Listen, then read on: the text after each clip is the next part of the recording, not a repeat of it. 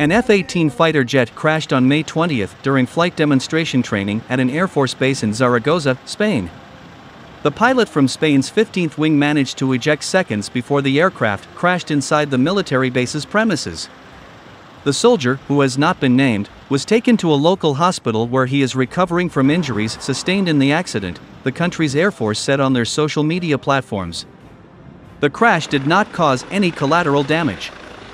Investigations are underway to identify the cause of the accident.